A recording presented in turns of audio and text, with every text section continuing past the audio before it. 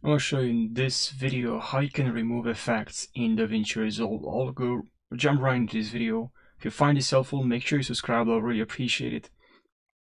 So what you're going to have to do here, we're going to have to go to effects. Okay, I'll simulate this kind of your situation. You are in effects. Actually, we already went there. You added, let's say, a border and this effect, and then this one. Why not? Right, now you have this video here. Let me remove the audio. You have this video here. You'd like to remove the effects. Well, what you can do, make sure you go to inspector here. So click here to inspector, and then here we have transform. If you click to effects here, so video, select the video to edit your effects. I think it's this one. Okay, click on select your video, go to effects here, and then here we have the effects we just added. Okay. Now we can easily go here and we can see the effect.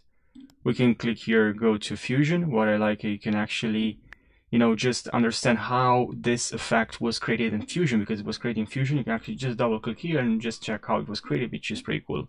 But we can actually go here now and click on this icon and remove the effect we just added through this one as well. By the way, you can also move the effect, the order of the effect. You can click on here, arrow is pointing up, and you added just this effect first. Let's say I like this effect again, but I'll select this video, and then here in effects I have this effect that I've just added, and then I can click on here to remove this one. Can remove this one as well.